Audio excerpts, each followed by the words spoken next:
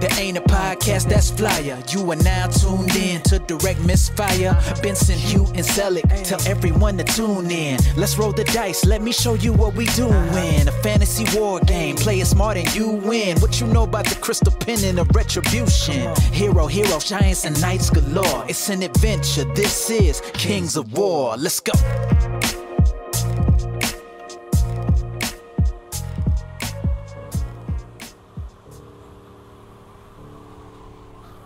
Most of the Nightstalkers are the echoes of the conclave of heaven, those whose physical forms were lost when the Celestians were split.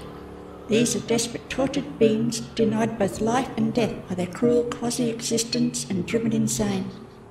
No one knows what, if anything, is left of the original people that became the Nightstalkers, but they seem to have taken a variety of new, unhinged forms to torment the mortals of the world.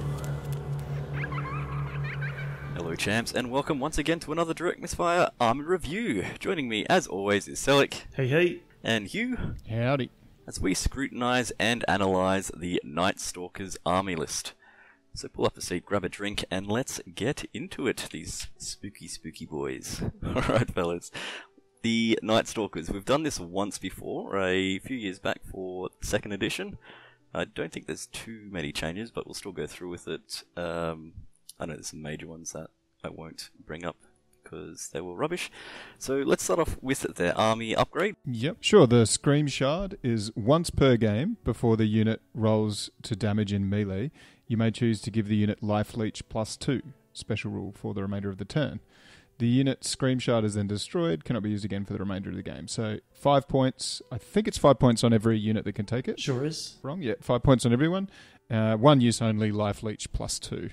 Which is an interesting one. I think it's okay, considering that the 5-point healing brew is 1 or 2 points of damage healed. Yeah, that's right. I reckon it's not too shabby. And I was thinking about it, like, is it better or worse than Life Leech 1? Just straight Life Leech 1 all the time, as opposed to Life Leech 2 once.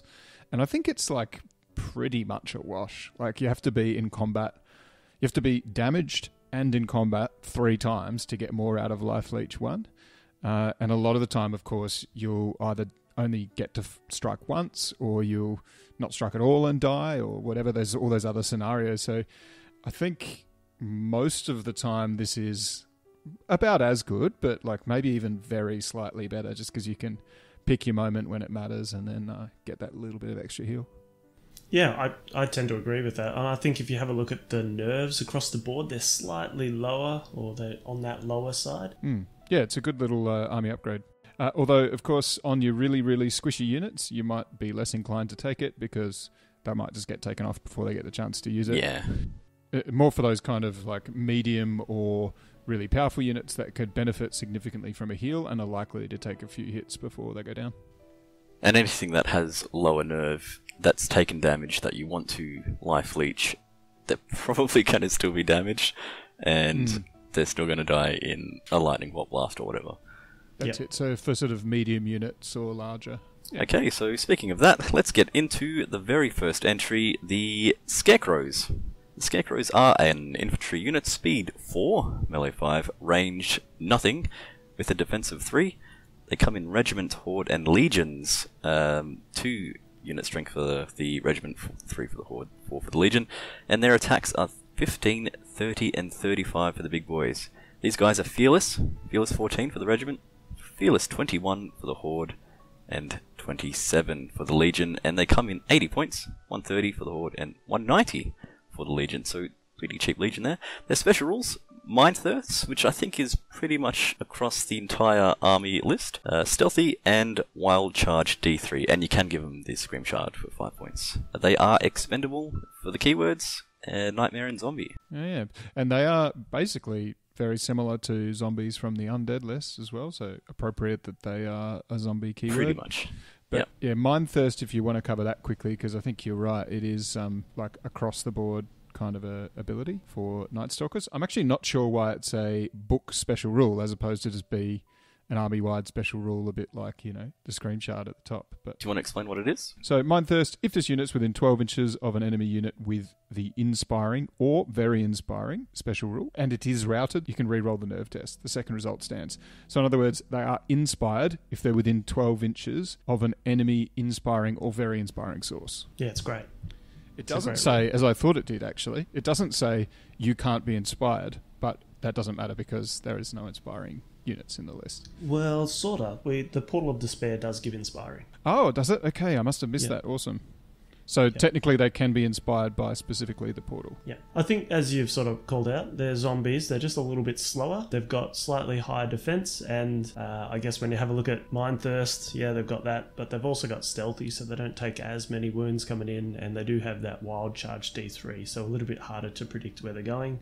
I think they do their job. They're there to just get in the way. They're going to claim objectives. They've got pretty good unit strength, and for their points, I think they're a pretty solid choice. What do you reckon, Regiment, Horde or Legion on these guys? I like the Horde and the Regiments. Don't like the Legion?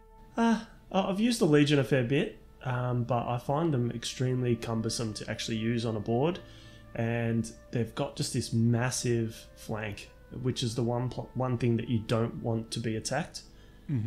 So that's when that nerve -27 with a defense of 3 just goes away extremely rapidly. You want things to hit you in the front to maximise that nerve, which I think the Horde does it better than the Legion for me. So if you find yourself in a spot where they would be able to charge the flank if it was a Legion, but not a Horde, then you're going to really regret that extra 60 points, because the extra 6 nerve is not going to be enough when you compare to doubling the opponent unit's attacks, at least most of the time. And I think 60 points in this list, the difference between those two for an extra 6 nerve, realistically, it's 6 nerves. Like the 5 attacks doesn't really mean anything when you've got melee 5. No, that's right. But that 60 points can be used extremely well across this list. Yeah, and with 21 nerve, so the way I see it, I'm actually completely in agreement with you here, even without having used Legion, although I will defer to your superior knowledge of Legions. I've never used a Legion unit, I don't think. Plenty of Hordes, though, but yeah, the -21, like, virtually nothing in the game charges you in the front and breaks you in one turn. Multiple units, maybe, but one unit, no. Like, multiple hammer units might get you. But -27 doesn't really change that. Like if a hammer unit hits you once and then again, it'll probably get you as a Horde. I suppose there's that chance that they'll fluff their attacks one round as a Legion and you'll hold in a spot where the Horde wouldn't.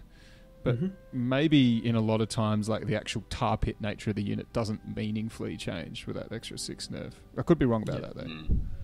Yeah, that defense 3 is probably the worst bit because, like, it'll just melt, so it won't take... There's not much difference between a Legion and a Horde. Yeah, maybe if your opponent has quite a lot of shooting, the Legion becomes more attractive because they're less likely to be reaching out and flanking you. And I know from playing slaves as opposed to, say, Ratkin warriors, that low defense means that people frequently don't shoot the big Legion unit, but actually it's not such a bad target because it just takes so much damage so easily that you can get it in a spot where one charge will take it off a lot more easily. They are stealthy. Yeah, that's true. They're stealthy. So at that point, if they're shooting your scarecrows for 130 points and they're stealthy, you're like not too worried, right? So artifacts, what are we thinking? Nah, bro. I think nah. Maybe Crystal Pendant? it's not a terrible idea having a Crystal Pendant if you're running a Legion. So that you're going to have to combo charge it to kill it. And if you're combo charging it and you pop it, it's going to explode on you. But Dragon Shard Shield, maybe? Yeah, to pump them up to defense 5 for one turn. Yep. Yeah, and I think the Scream Shard's not really a viable option on this. Having like an extra 2 wounds back in one turn when you're defense 3 is not really that viable. It's going to go away. No, agreed. I don't know, actually. Like, you're going to get your 2 wounds back in a lot of attack rounds just by the sheer volume of attacks. And if you're going Horde and you're trying to save points, 60 points more for a Legion, 5 points puts them... You could think of it as most of the time it makes them nerve 23.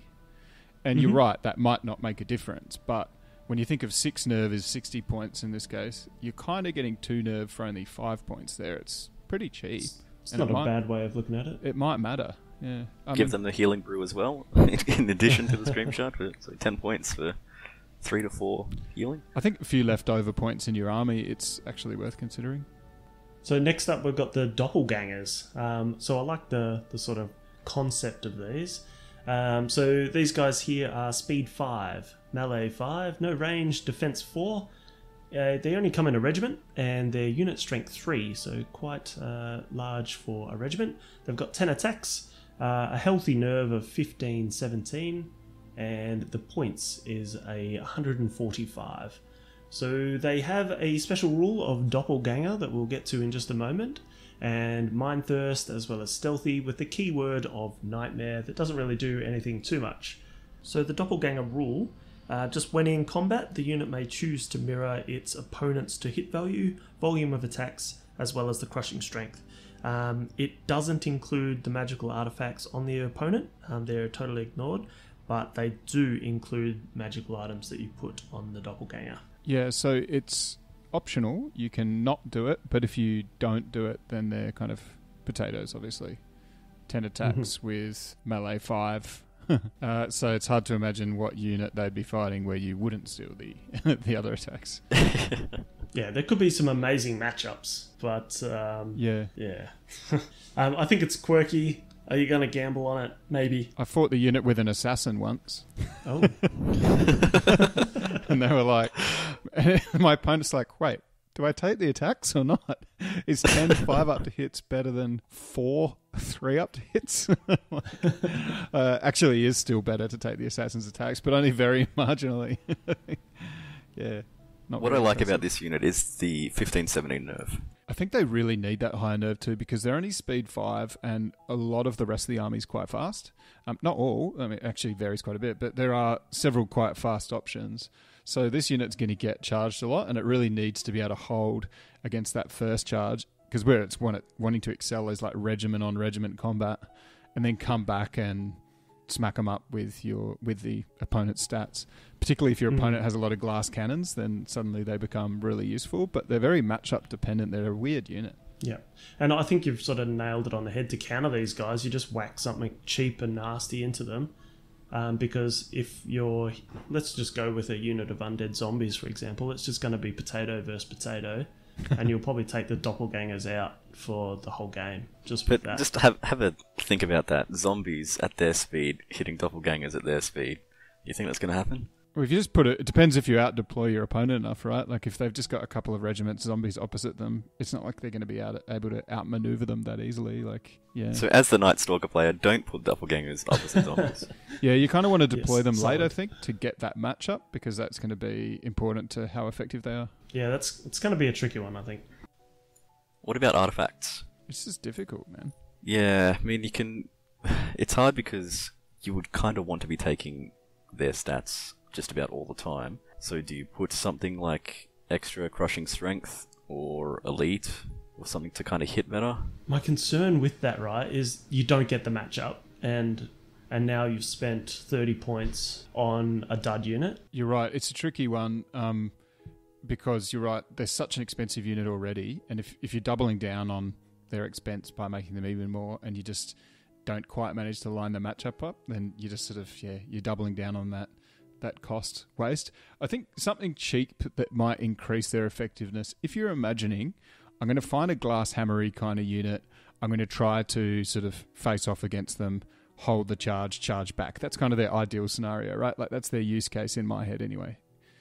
So if that's the case, what about Hans Sanguinary Scripture? Something like that, 10 points, bit of life leech, so that when they absorb that charge and go back in, or failing that, Staying Stone, or perhaps Fury. I forget what the name of the Fury item is, but the Chalice of Wrath. Yeah, Fury could be really nice. It feels like a unit that almost should have Fury, and frustratingly, they're one of the few units that can't have the Scream Shard, because I think it would go quite well on them. Cool. I like this kind of unit. I wish there was more weird units like this floating around.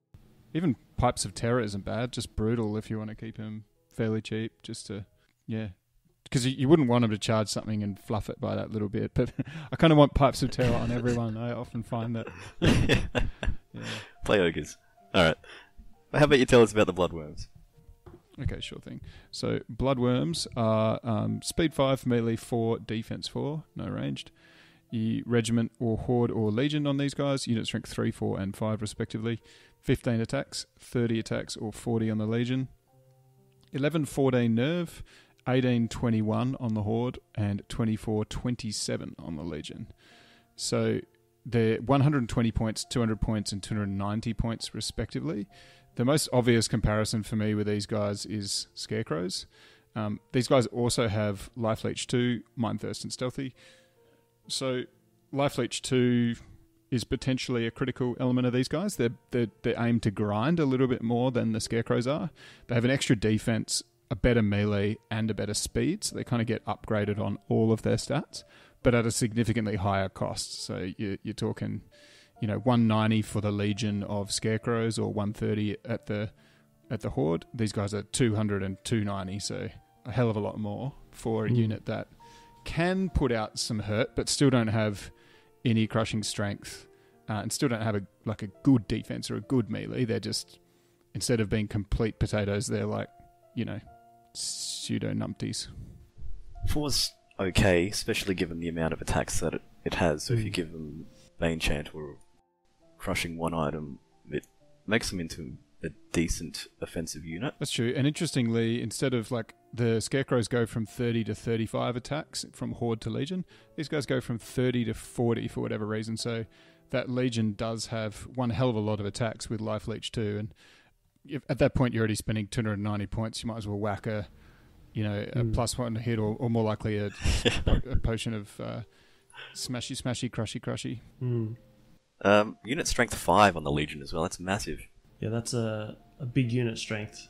Yeah, it's one of the few units that can go to Legion but isn't considered super cheap chaff, because the super cheap chaff ones have that lower unit strength. Regiment's only 2 instead of 3, Horde's 3 instead of 4.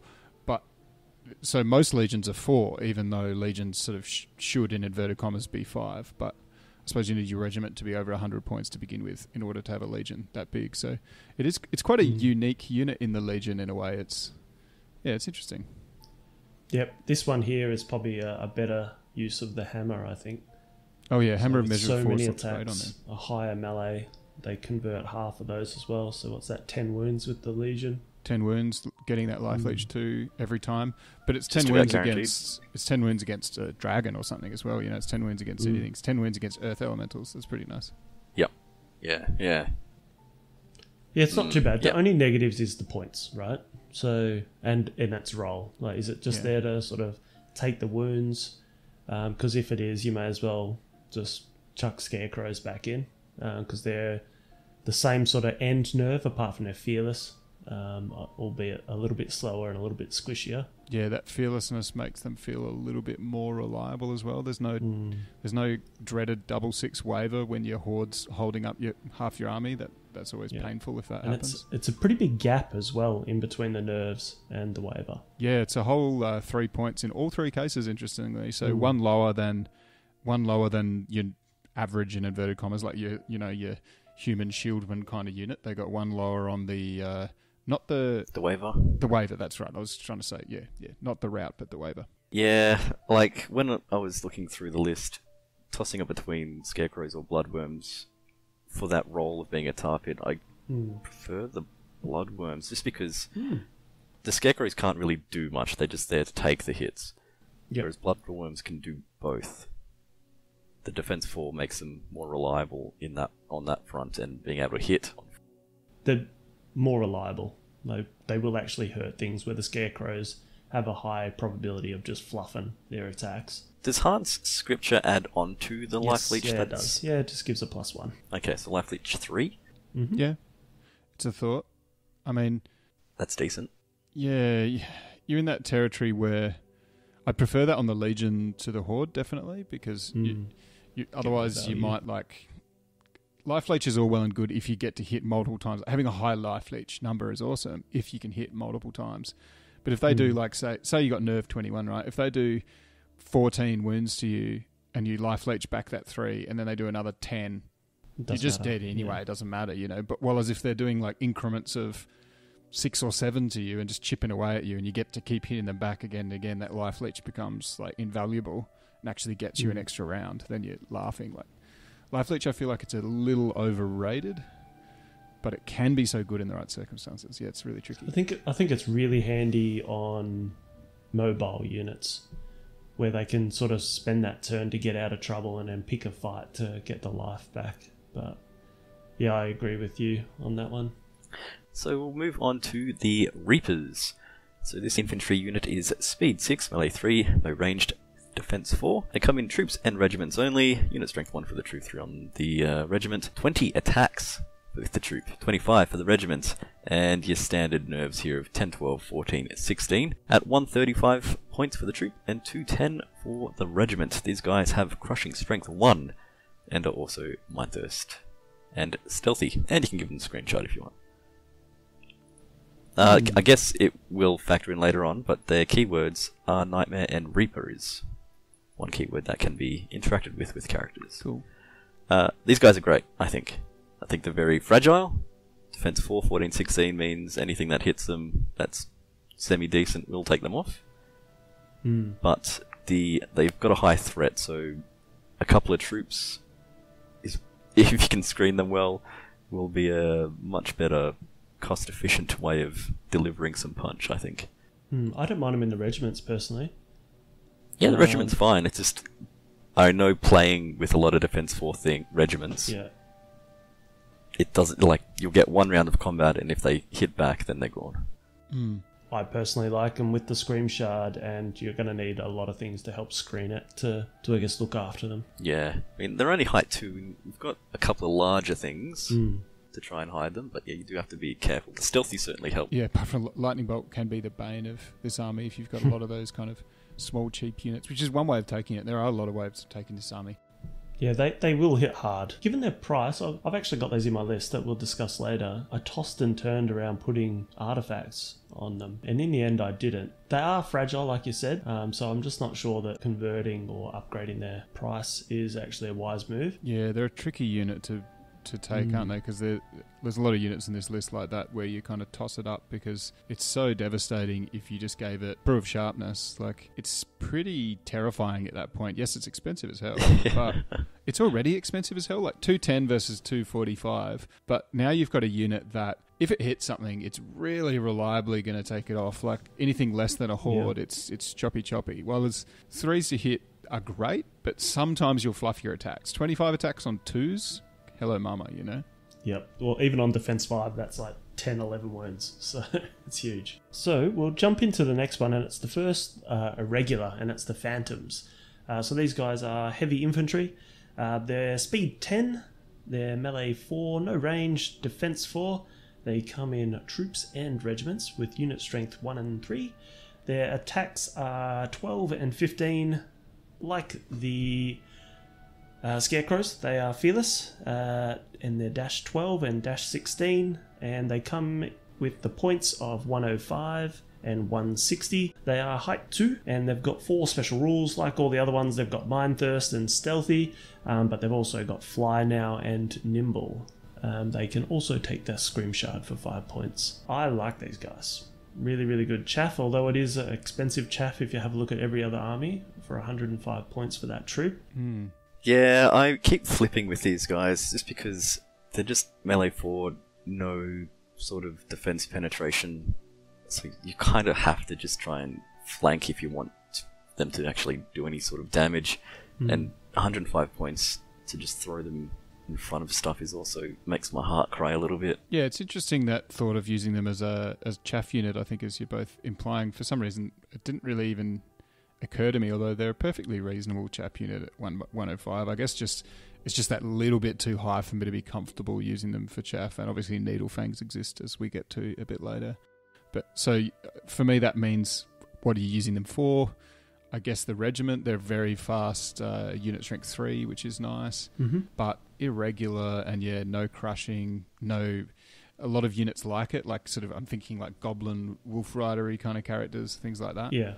Like, they tend to have at least maybe Vicious and Thunderous 1 or something like that. But these guys don't have anything along those lines to help out doing wounds. I just think it's the speed 10 side of things as well as the nimble element that comes with it. I think it just gives them that two roles. The one, the throwaway, at a slightly higher cost. But the second thing is that they can get flanks. Hunt war machines and stuff, yeah. And it does help with the stealthy, I think. Being able to fly around speed 10. True. And not be taken out easily, apart from with lightning bolts. Yeah, And the fearless is nice. Yeah. When you think about equivalent units that sort of on the cheap side, these guys are only barely on the cheap side, I think, at the troop, but they're flyers, they're a small unit, they're kind of for that flank harass, kill war machine kind of thing. Most of them are not dash 12, like they're kind of in that 9-11 kind of range, or even 8-10 for like gargoyle-y kind of critters. So having dash 12 and stealthy means that, you're not going to be able to get shot off very easily, which is definitely, it's worth considering. I hadn't really thought of that. Unless you get shot with lightning bolt. Yeah, but even lightning bolt, like with dash 12, you've got a pretty good chance of sticking around. You need to get hit with quite a few wounds, and at which point, sure, you're screwed, but same goes for most units in this list.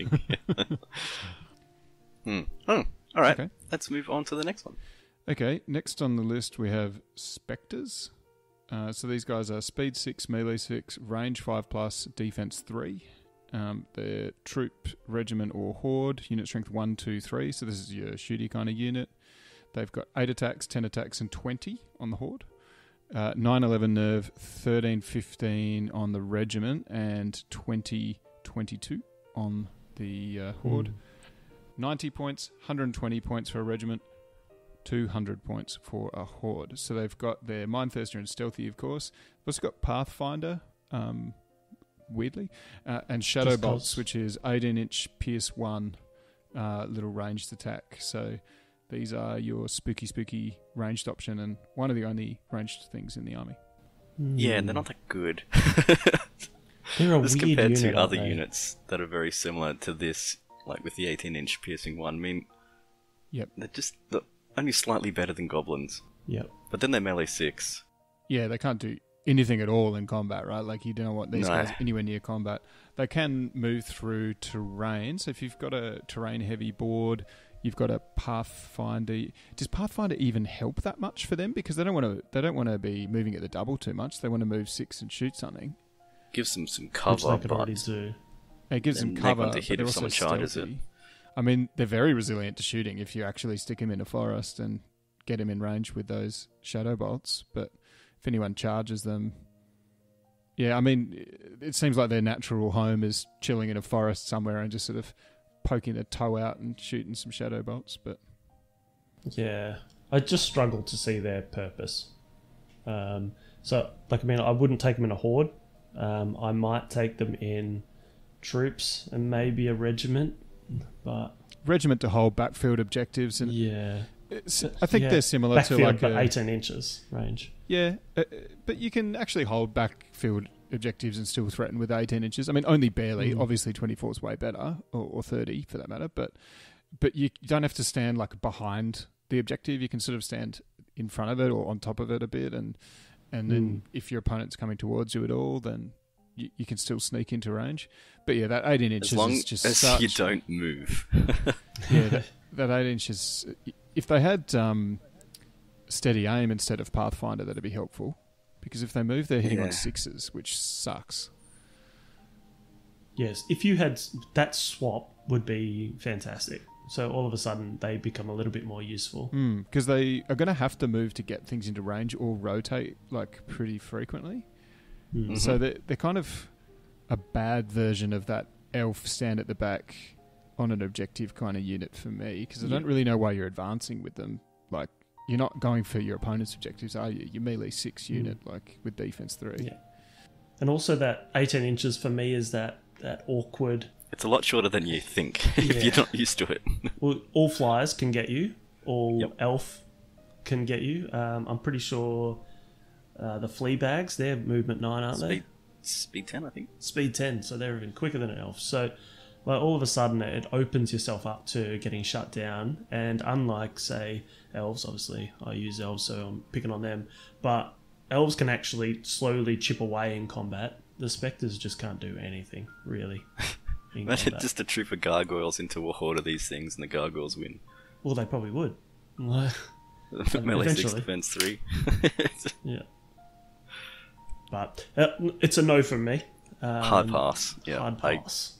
I mean, if you want to waste some points, go for it. If you feel like you're too good of a gamer and you need to handicap yourself, take a couple of units of these guys. Well, they're your only shooting unit if you like to reach out and touch a little bit. I mean, it's not in that you have a monster that shoots lightning 6. Yeah, that's what I was going to say. Probably just going for some spells instead of insisting on a shooting unit might be the way to go here. It is an unlock though, so if you did take a regiment... Yeah, at least they're not irregular as well. That would be pretty insulting, I think, at that point. But yeah, a regiment, you might occasionally... Yeah, no. Stuff them. All right. Not even items. What if we release the hounds instead? We can try. So these aren't just any hounds, they're shadow hounds. Ooh. So these guys have speed 9, melee 4, no ranged because they're hounds, defense 4, troop and regiments only, and I should say these are a cavalry unit, so they've got a slightly bigger base.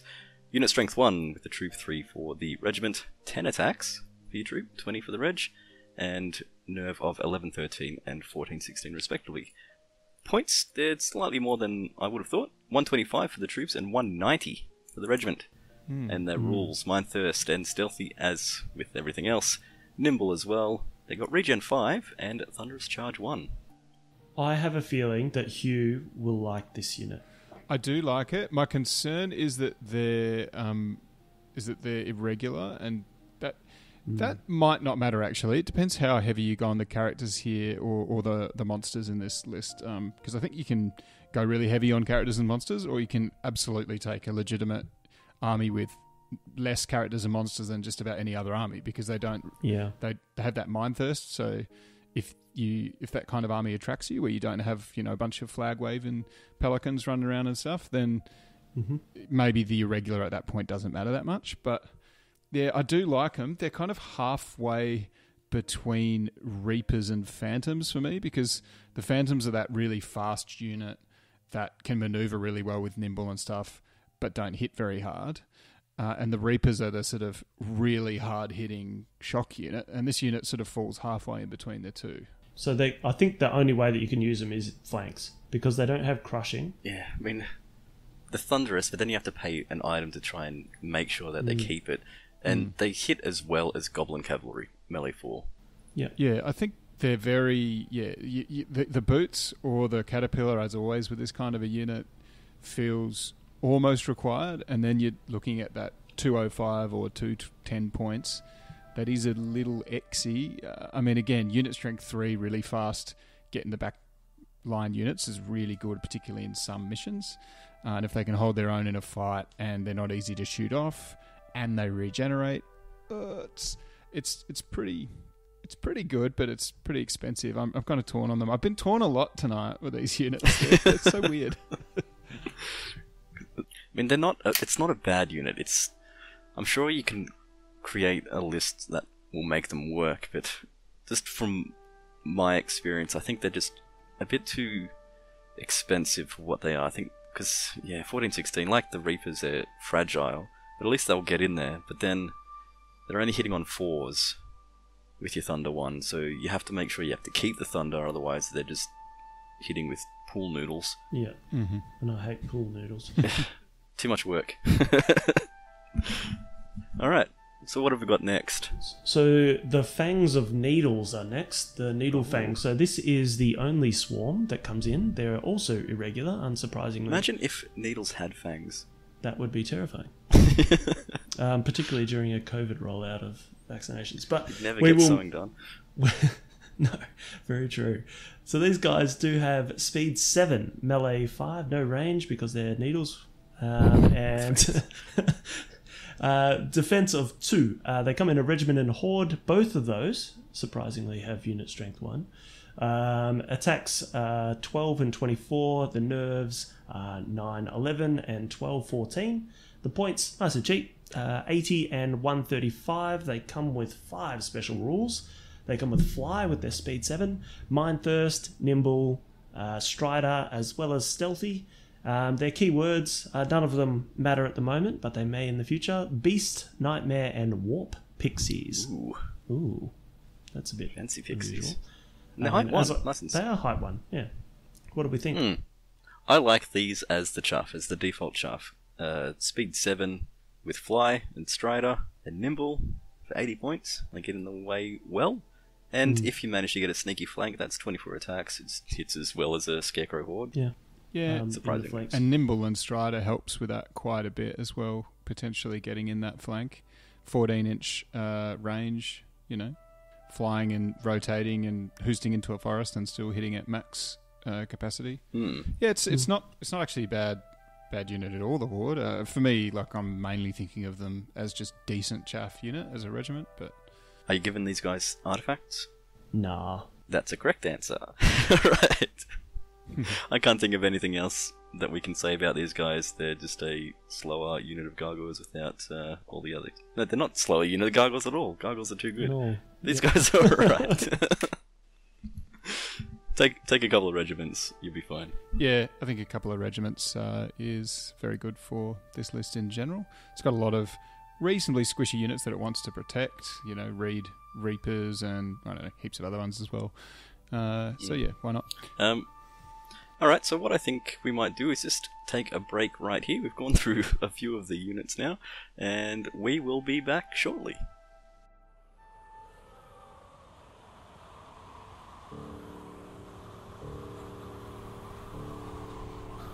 Most of the Nightstalkers are the echoes of the conclave of heaven, those whose physical forms were lost when the Celestians were split. These are desperate, tortured beings, denied both life and death by their cruel quasi-existence and driven insane. No one knows what, if anything, is left of the original people that became the Nightstalkers, but they seem to have taken a variety of new, unhinged forms to torment the mortals of the world.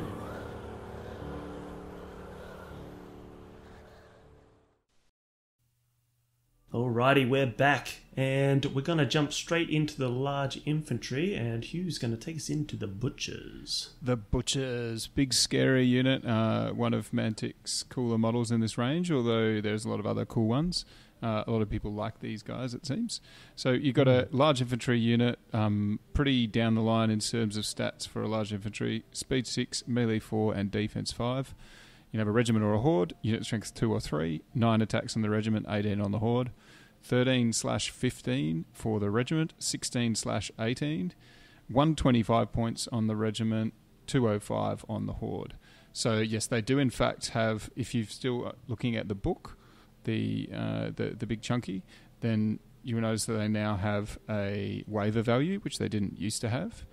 But they have Fury, so which they also didn't have in the book. So they made probably the most meaningless change in Kings of War history by giving them a waiver value, but then also giving them Fury. They have Crush Strength 2, Mind Thirst, and Stealthy. I guess you can double six them then. You can double six them, yep, sure. As long as they're not in combat. If you shoot the Defense 5 Stealthy unit and then double six them, yeah.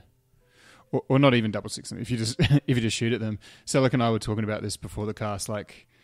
It's almost a silly talking point because it is so meaningless. It's not even worth 5 points that change one way or the other. I'd say because they are probably the worst target in the whole list to shoot at because they're relatively high defense versus cost. They're low cost for that high defense, and of course they've still got the stealthy. If they didn't have stealthy, it might be different, but they do. So, why are you shooting them when they've got all these other squishy, high-cost units that you're going to want to shoot at? Yeah, as we've got an army which is just butchers. Just butchers, yeah. As we unpack that, however, we sort of could only justify late game, so after the butchers have been in a combat or two, and getting a lightning bolt off on them, that waiver might come in when they're outside of combat. But, geez, doesn't really matter. Probably not that much at all. I really like these units. They're a hard-hitting, sort of crushing strength 2 Fury unit, which is pretty nasty, I think, even with melee 4. Yeah, what I wanted to raise with this unit, which I thought was really interesting, is that it really depends on the context of the army as to how effective these kinds of units are, because what I compared them to instantly in my head is zombie trolls from Undead. Mm-hmm. Now, zombie trolls are a much maligned unit in Undead, and I think a good reason for that is that they have white hordes, which are sort of like more smacky, and then they have other defensive anchory units that are sort of more anchory, if you like, and also just other beatdown units that fulfill a similar role but maybe are just that tiny bit more effective. And so zombie trolls, you rarely see the table, while as butchers are a near identical unit. So they have the exact same stats. They have the points is 115 and 190 on the zombie trolls, so they're actually cheaper. Mm-hmm. So for your extra 15 points for the butchers, you get a nerve, and that's about it. Stealthy, sorry. You get stealthy and mindthirst, of course. And you know what? That stealthy and mindthirst is probably worth that 15 points. That nerve, stealthy, mindthirst, it is worth it. But this unit is still very comparable. You also got life leech, of course, and shambling on the trolls. But as far as actually fighting in combat and that kind of gear, this unit is identical to that other unit, but this unit gets taken a lot in Nightstalkers in my experience, while the zombie trolls get taken very rarely, so it goes to show there's that context to the armies, you know? Yeah, and I think that's just because they're one of the few units with Defense 5. Yeah. And high crushing, I think, like other than monsters. This is true. Maybe they need that. It depends on the kind of list you got. If you've got a lot of hordes of, scarecrows or bloodworms or something, and you've got a lot of monsters, you might not need these guys as much. But if you're concentrating more on the other units, then these guys definitely fill this kind of otherwise unfilled role of anchor that still hits back pretty hard. Yeah, I don't think they need any items at all. Yeah. Because they've got Fury built in for these large infantry hitting on force 18 attacks. I tend to give them Fury just to make sure that they take a round and can keep fighting. Since I've already got it, I don't really want to give them anything else. Yeah, so I don't mind Mace of Crushing on these guys, just to help convert one miss to wound. But I think a 5-pointer is probably all that needs to be on these. I think work with what they've got, because they've got quite a lot, as Huw sort of broke down nicely. And also in the context of the list, I think regiments of these guys make excellent front lines. Routing on 15 with defense 5 and stealthy means that they might even actually survive a charge. Well, yeah, I totally agree with that. And unit strength 2, so you can't ignore them, but you also can't kill them easy because of stealthy and defense 5, as we've sort of mentioned. And also if they take that charge and survive, which is pretty decent, less obviously against the super killy stuff, it leaves the flank of your opponents open for all those fast things that you've got. So I think it's actually a good combo with the fast things and regiments of butchers. And the unit strength is terrific. Yeah. I think the butchers are a staple in the list. I don't think you'll see many Nightstalker lists without them. So what we'll do is we'll move on to monsters now. So, one that's quite popular is the Mind Screech. This is a height 5 monster that is speed 6, melee 4, no ranged, defense 4, unit size 1 and all that jazz because it's a monster, 5 attacks, 13, 15 nerve at 150 points. And these guys are flying, so they've got Mindthirst and Stealthy, of course, but Pathfinder, and they're also nimble with that fly. And they've got a interesting selection of spells. Lightning Bolt 6 is great, but then I've also got Mind Fog 6 and Wind Blast 6. Oh, overpowered. So just forget those other two things. Lightning Bolt 6 for 150 points and a unit strength flying nimble Pathfinder monster is pretty good. That 150 points makes it so attractive. I know that we joked about it and with my overpowered comment there, but I tell you what, having a free Wind Blast 6 in turn 6 and 7 isn't the worst thing to have if your Mind Screech is still alive. It's certainly situational. I mean, I've found that I've been able to enthrall or Wind Blast something off an objective if you're going second. Which could actually be quite helpful. I don't know how many times I've been in a situation where there's an untouched unit on an objective And so even if I did have Lightning Bolt 6, it wouldn't actually be able to crack it. So just being able to Wind Blast something off an objective and get something else on might be the way to go. For me personally, these guys are the auto includes to actually clear chaff. Sorry, before you go, I need to make sure that the audience understands that even though it's got 18 dice worth of spells, this is a spellcaster 0. Oh my god. Oh yeah, you can't. So it can't be God. hexed. Why? God no. Yeah, so Very I don't know important. where I was going with that, but yeah, I think you take these in 2s, or if you're super greedy, you might take 3, just because of that Lightning Bolt 6 in the first 3 or 4 turns, and then you might want to get experimental with Wind Blast in that last couple, but they work really, really well to clear that chaff that's actually required, I think, in this list quite well. The other good thing here, I'm not sure if you covered it, Bensome, was the height 5. So most of the things are height 2 in this list. So being 3 above all of those, you can literally just sit behind and pew straight over with no cover saves. Yeah, it's potentially a juicy target for the reverse reason of that. Like if it's floating behind your infantry and the whole army is stealthy and you're like, well, bloody hell, it's hard to shoot at anything in this army. Might as well shoot the Mind Screech might come to mind. But they've got a decent nerve at 13, 15. 150 points is an expensive spellcaster. But the two things that you haven't met, even though I completely agree with everything you just said, so like especially needing that lightning bolt, there's just so little ranged reach out and touch that I feel naked when I have like no shooting in my army. I want to have that option. Yeah. So providing that is really valuable. And then Mind Fog to reach out even further if you're in a pinch, I guess.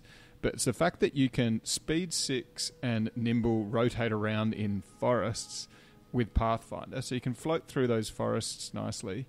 And then you're also stealthy. I think that's... And then claim an objective that way toward the end of the game. So that's the difference for me between this and, say, like a Warlock Engineer with a similar number of spells, which is about the same kind of cost. The thing that these guys have is that they can claim an objective, and that's pretty great. Yeah, that's stealthy plus Pathfinder. So just parking them turn 1 in some trees, like they're going to be fantastic in there. Like, hard to kill. Also, don't rule out flank charges towards the end of the game. If this thing is still alive, often I've found that my opponent just writes this off and it's just a spellcaster and that's it. So hitting something in the flank with this is getting 10 attacks on 4s. It's actually not bad right at the end. It has caught a couple of people off. No, very true. I'll be the first to attest to that lots of people forget about spellcasters with 5 attacks. I think there's one in the Ratkin army, isn't there, Huw, that's got 5 attacks as a caster? Yeah, the Brood Mother can get in there and do a couple of damage if they want. Bit different though, because it's got life leech, so it can shoot into combat anyway, while as this guy can't. So you could definitely see situations where he doesn't have that much to lightning bolt. Being able to see over dudes, I think, is really valuable there, as you already called out, Sellick. But again, if you just got nothing good to lightning bolt, jumping in and swinging 5 attacks, why not? Alright, let's move on to the next monster. What is it? It is the Planar Apparition. So this is another height 5 monster. It's got speed 7, melee 3, no ranged, defense 3. It comes just like the other monsters in unit size 1, with 4 attacks only on this guy. Same nerve as the Mind Screech with 13-15, slightly more expensive at 165. It's got a couple extra rules, however.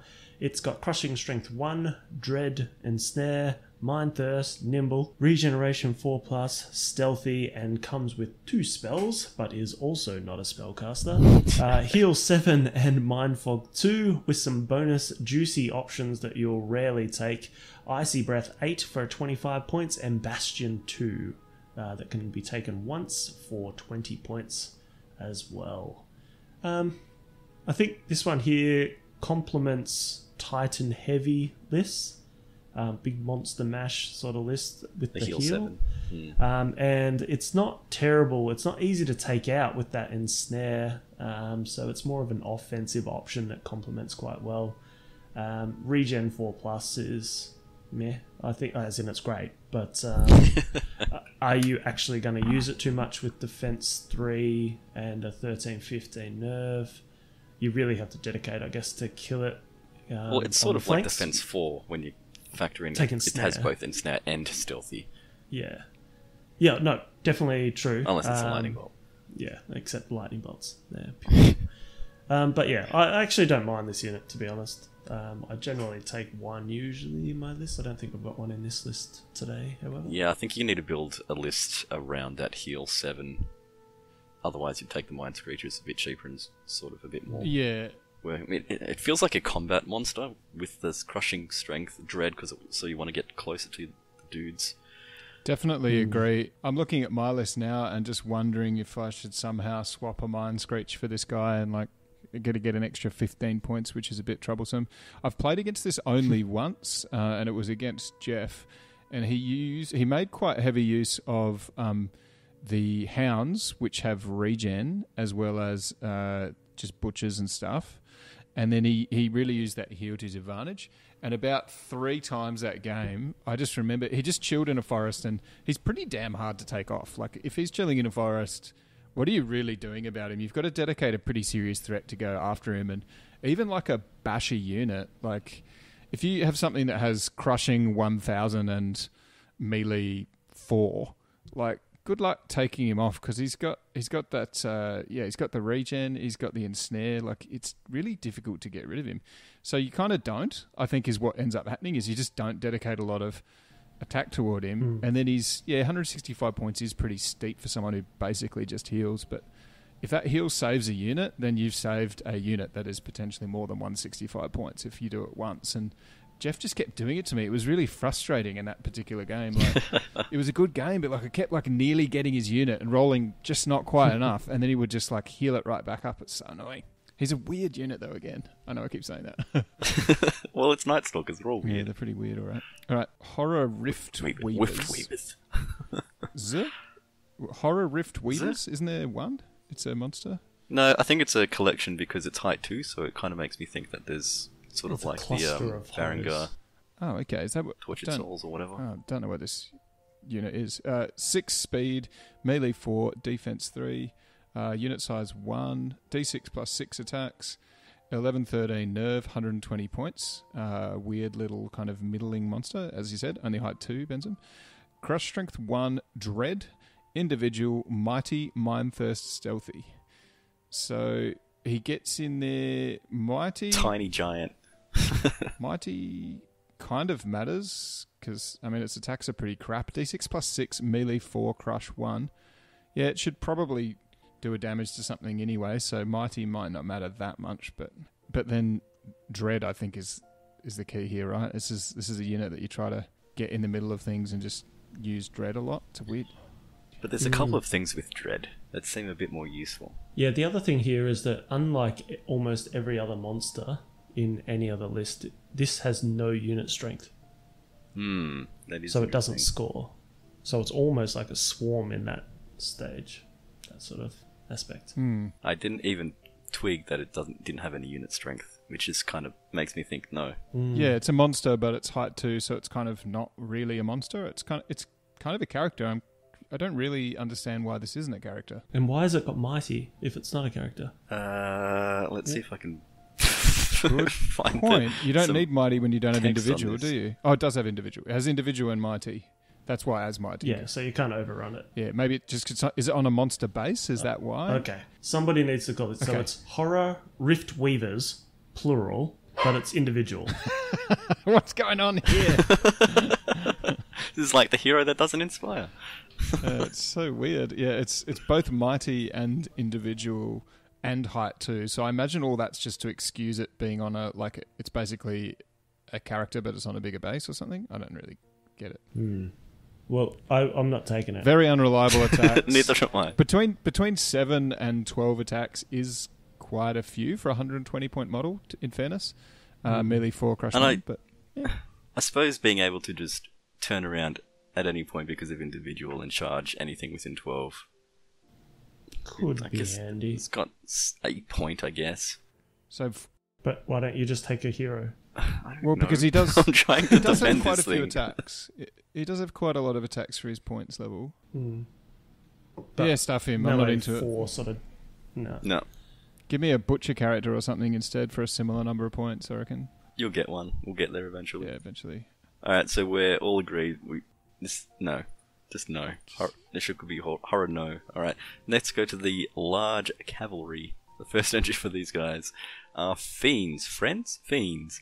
These are speed 8, melee 4, range nothing, defense 4, height 4, regiment and horde, unit strength 2 and 3, 12 and 24 attacks for the horde, nerve of 13-15 on a reg, 16-18 on the horde, 130 points and 215. Special rules, crushing strength 1, mind thirst, stealthy and viscous, melee.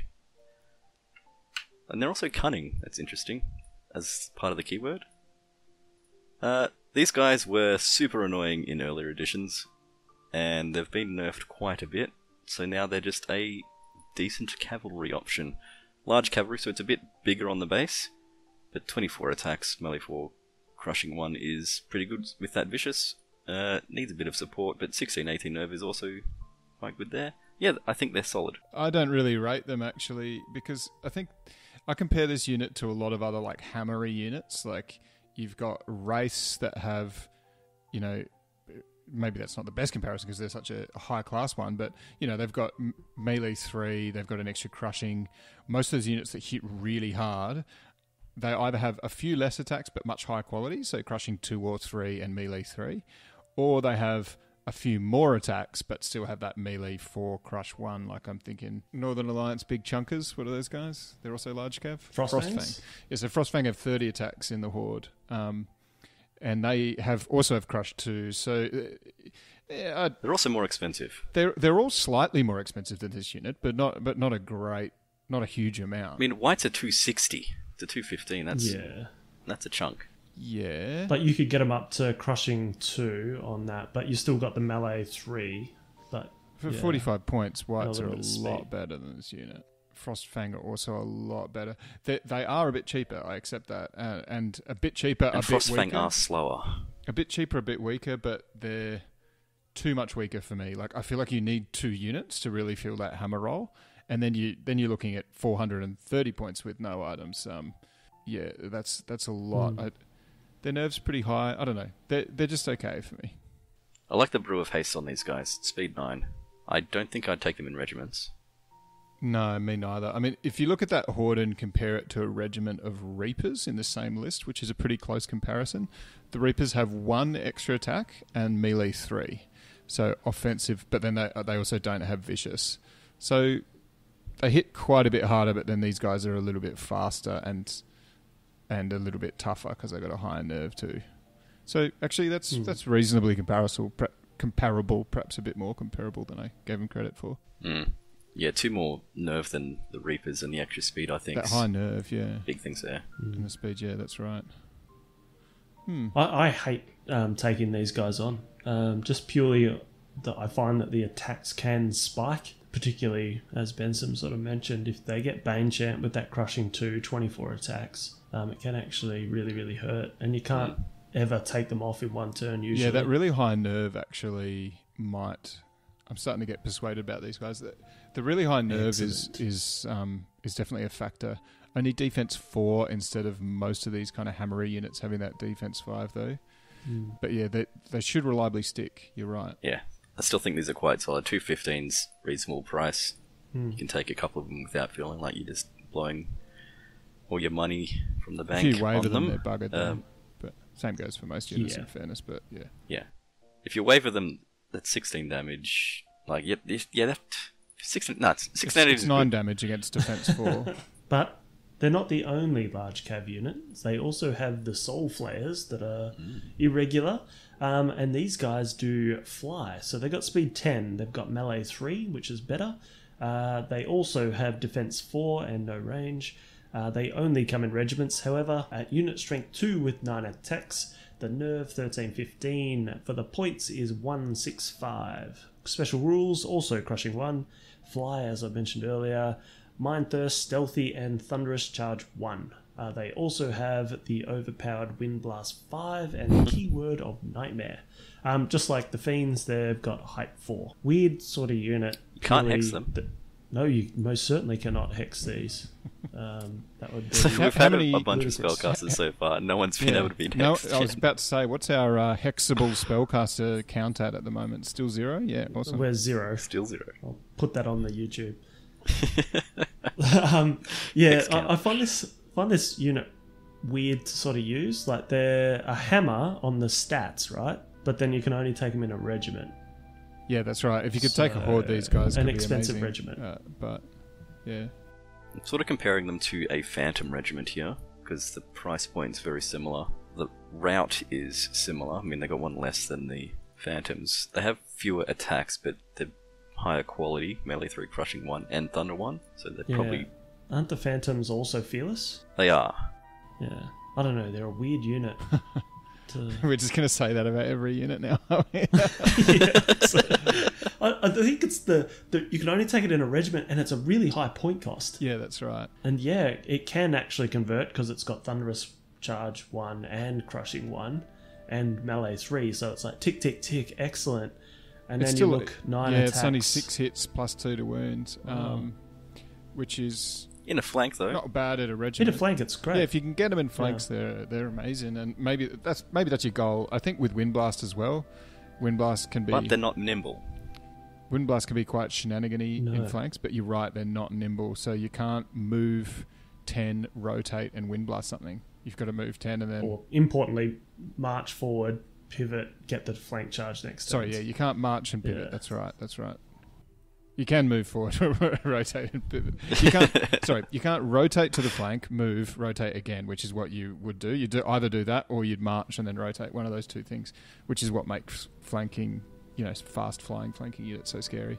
Can't do either of those things. So you've almost got to deploy them like diagonally to the side or something if you want to go around the flank and get only one rotation. Or they're quite a finesse unit, I reckon, this Windblast 5. I think they're not bad, but they're... Yeah, I just keep wanting to say they're weird, but I'll try to say something else. Have you got any other describing words? With other... just relative to the other units in the list, I don't know if they have a place unless you're going very Windblast heavy with a bit of enthrall with one of the characters. It's just... It doesn't do it for me. It doesn't have any sort of leaning, like it doesn't hit all that hard. It doesn't take damage all that well. It's not nimble, so it's harder to get the flanks. It's just a bit too... non-specific. Anyway, shall we move along from that bizarre unit and get the threshy beast out of the way? Yeah, I think so.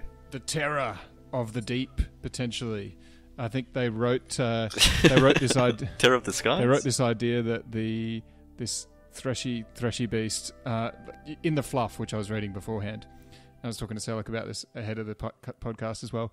It's like they had this really good core idea, and then they couldn't work out how to apply it to all these different units. And 5 different writers wrote like a similar explanation for the different units. And they were like, but we want a Kraken. They're like, also the beast from the sea also disappeared into the middle ether and then occasionally pop out as a night terror. Woo! And you're like, what? You just wanted to make a tentacle beast? Like, I see through you. Anyway. Speed 7 Titan, this guy. Melee 3. You've been uncovered, Mandy. There's a very thin reason for existence, but I don't care because the model's rad. Height 6, Speed 7, Melee 3, Defense 3. Defense 3 Titan, what? Unit size 1, of course. 10 attacks, 19 nerve, and 250 points. So 250 is pretty expensive. And Dash 19 nerve is, I suppose, on the upper side for Titans, but there are some with that sort of 2021 range. He's got crush strength only 2, so you're wondering, like, why is this guy so bad so far? And then you read it. Ensnare. Love it. Ensnare, Mind Thirst, and Regen 4+. Oh yeah. Stealthy and Strider. So he's got a bit of a soft underbelly for a Titan because he is a sneaky octopus. But you can chop off his limbs and stuff with his defense 3, and then he was just going to regen them back. He's going to get all up in your grill. He's going to entangle you and ensnare you. And then, drink your brains out through your ears. He's creepy. I love him. Ensnare combined with Regen 4 combined with Fearless and 19 is the kicker there. That's right. And all you have to do is chuck in one planar apparition, and all of a sudden even your spike damage on these guys is going to be negated. That's true.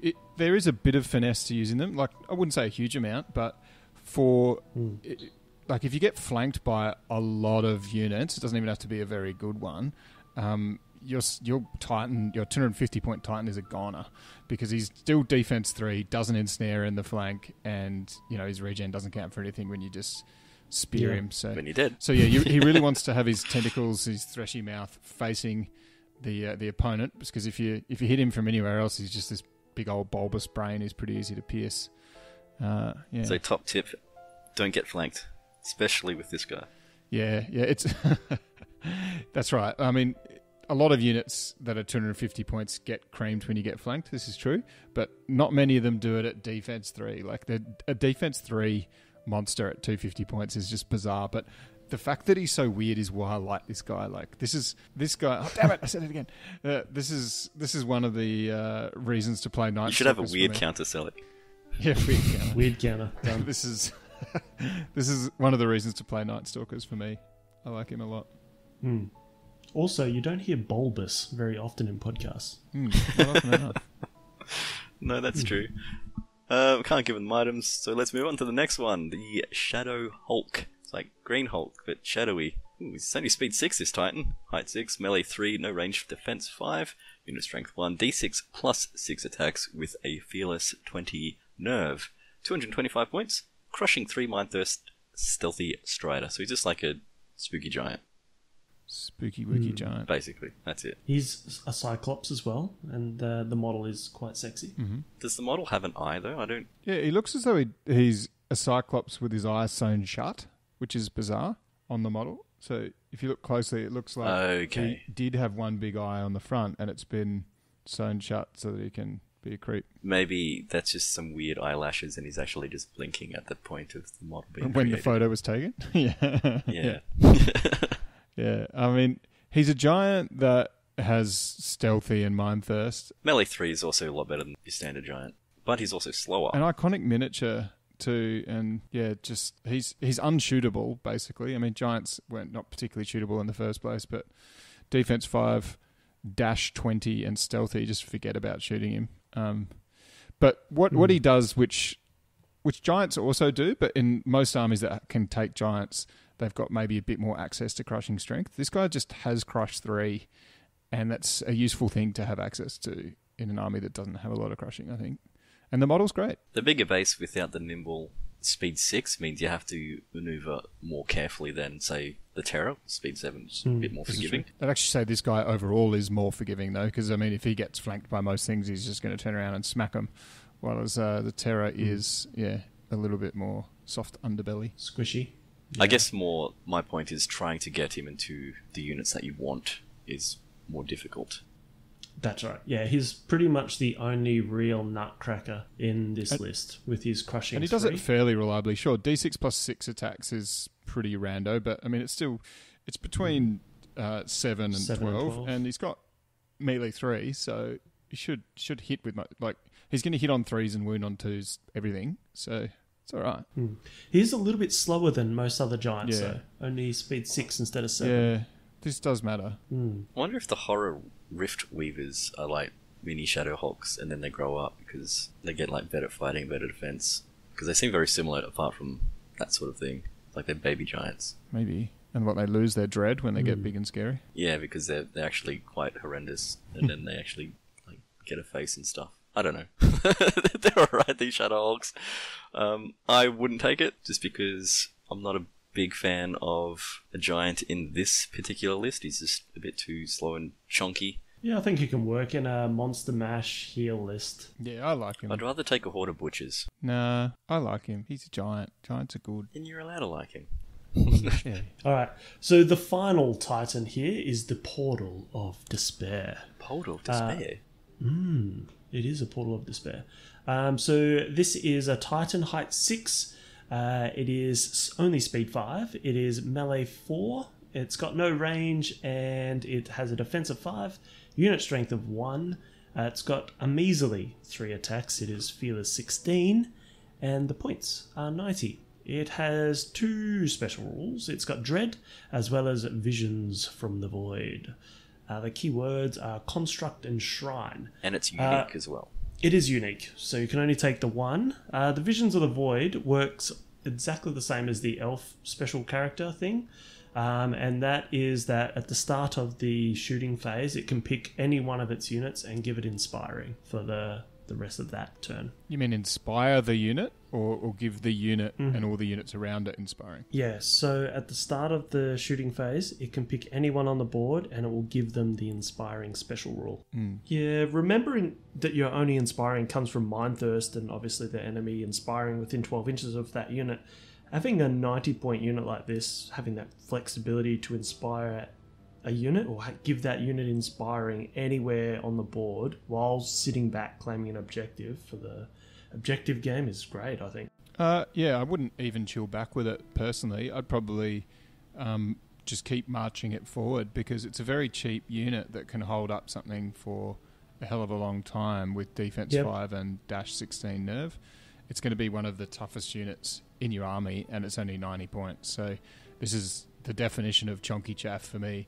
Yes, it's going to inspire some stuff every now and again, which is great, but if it keeps moving forward with the rest of your line as well, it's got dread. Your opponent can to a degree ignore it, but it's just this big area effect piece that they, just can't chonk through very quickly, and it's only 90 points. Yeah, it's really decent actually. Also comparing to the elf one, it's got a higher nerve and some attacks. Yeah, exactly right.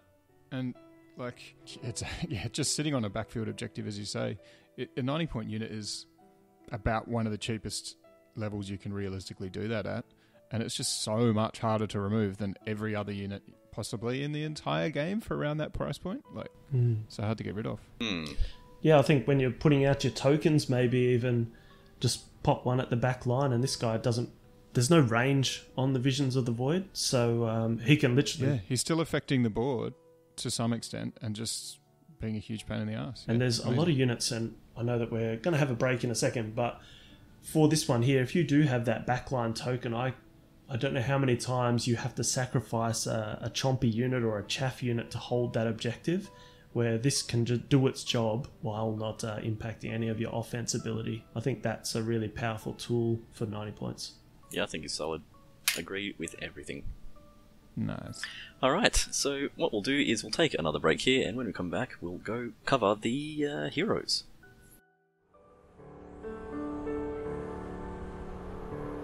Even the beasts of the ocean were ripped bodily from the world of Oskin's deception.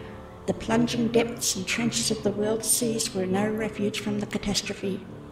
Terrors are one such unfortunate kind of creature. Grotesque masses of blubber, slime, and indiscriminate parts of the kraken they might once have been.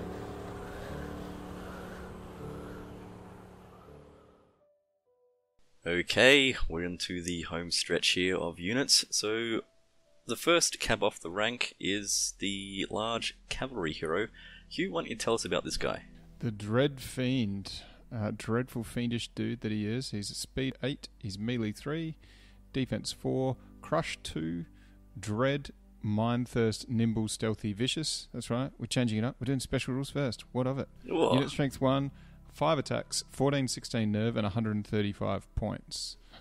So we've got a large cav hero here. He's solid. He's solid. He's got quite a nerve on him, much like his dreadful fiendish companions. And yeah, I mean, dread's pretty nice at that kind of points cost. Thick chaff on this one. Does a bit of work. Yeah. Yeah, like I mean, it is what it is. Basically, this is a very fast objective getter that can dish out a couple of wounds. There's a fair amount of dread in this list as well, so it's hard. Like, you should be getting dread on something. Yeah, and he'll get there, like with nimble as well as movement 8. He's quite similar to the horror rift weavers in terms of its role, because again, we're not talking about units that inspire here. So he just sort of gets in and does a bit of damage and causes dread and is a bit of a hassle. It's the same size base, everything else. For 15 more points, you get speed 8, and you get much tougher, basically. More attacks? No. On the, more attacks on the other rift guy, but then weavers. three to hit and crush 2 on this guy, so I feel like that's kind of comparable. If anything, this guy's slightly more reliable. But you could probably call that a wash. But an extra defense and a significantly higher nerve and higher speed, he's just way better. Are you taking artifacts? Because the Rift Weavers can't. Oh, I don't know. Forget the Rift Weavers. Nah. Maybe a +1 to hit, I think. Yeah, I think one of the 5-point items, the reroll one of the hits or wounds. I have a look at this compared to the Fiend's Regiment, right? Mm-hmm. So for 5 extra points, you get more nerve. Obviously, you're losing 7 attacks. Quite a few attacks and a unit strength, but you are gaining, I guess, a melee and a crushing strength, and a couple other things. But I think the utility of this hero over the regiment of fiends is actually like better for scenario play, even though it's only unit strength. Yeah, I think 1. he's better too. He's just so much more the nimble and smaller footprint. Being able to get where you need to is a lot better than the regiment of fiends. Yeah, I mean, it's the same survivability as the regiment of reapers, and I'm a bit iffy on that. But again, the reapers are a lot more expensive, so it hurts a lot more when they die. Mm-hmm. Yeah. I think this would be a bit of that threat late game when everything's tied up in its combats, and this guy's just dancing around getting flanks and rears with his 5 attacks with crushing strength 2 and vicious. He's going to be the difference in winning a combat and losing it, I think, in a lot of cases. Don't throw him in early, because you want him to try and survive till the turn 4 up. I think that's the goal with this guy. Alright, let's move on to another hero who is Titan-sized. Big old chunky. The Void Lurker. Speed 10, melee 3, no ranged, defense 4, unit strength 1, 10 attacks, 17, 19, 270 schmackos. Special rules: crushing strength 2, fly, mind first, nimble, regen 5, stealthy, thunderous charge 1, phantasm, and voracious are the keywords on that guy.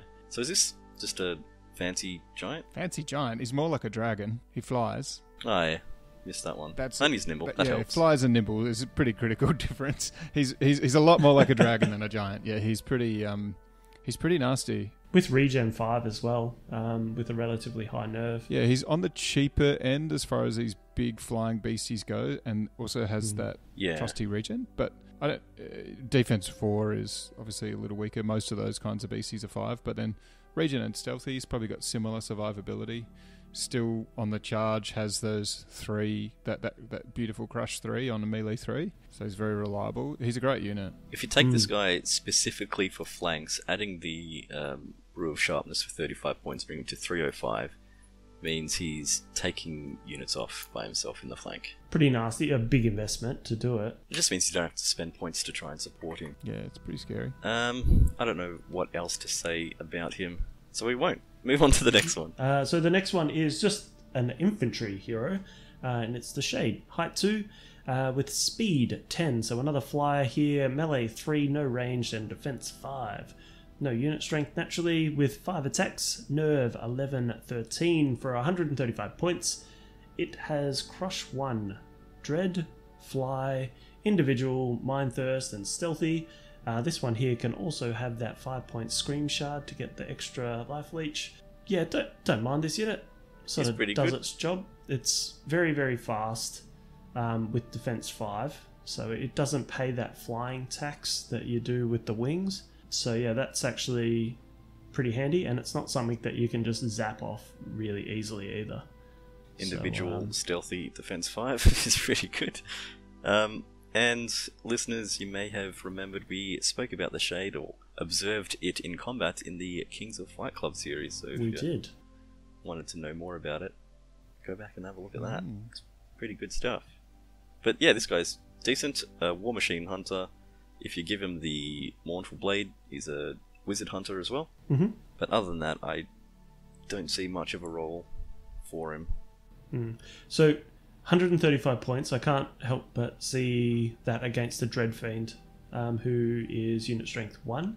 Obviously doesn't have fly, it hits harder, doesn't have individual, but I think depending upon the meta you're playing with, unless you've got war machines, a lot of war machines, I'd be taking a Dread Fiend over this guy, purely for that unit strength. I think a good use for this guy, because he flies and is individual, is locking units into combat by hitting a flank. Sure, you're not going to do much damage, but once your opponent is kind of in combat on 2 sides, then they can't withdraw that unit. I think that's probably his best role there.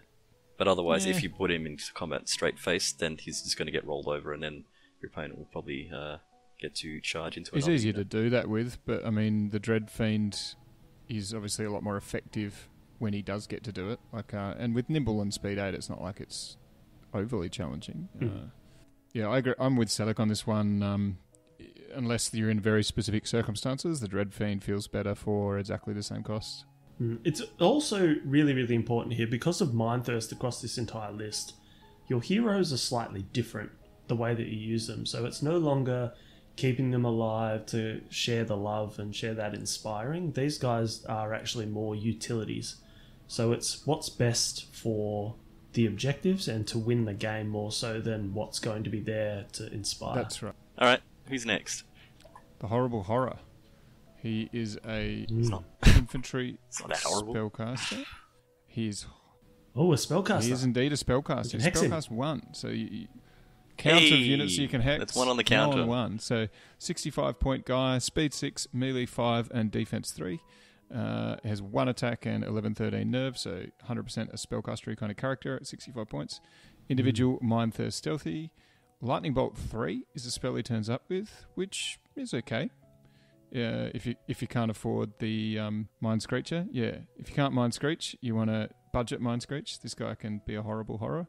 Lightning 3, Aura Vicious Melee for infantry only for 30 points, which is an interesting one. So it affects all infantry. It's not keyword based or anything like that. Yeah, not bad. And when it says infantry only, this is just occurring to me now, does that count large infantry? I'm guessing it doesn't. Or heavy infantry for that matter, or are they also infantry? Is it just plain infantry? Pretty sure it's just infantry, yeah. Yeah, just infantry. Yep, they're the ones you care about being vicious, which is Yeah. honestly pretty good. He can replace Fantastic. Lightning Bolt 3 with Bane Chant 2, or he can buy Bane Chant 2 separately for 20 points. He has Weakness for 15 points, Weakness 2, or Mind Fog 2 for 15 points. So, pretty good little caster. He's got a bit of utility, bit of this, bit of that. Bane Chant's pretty attractive in this list. Boomstick to make the Lightning Bolt 6.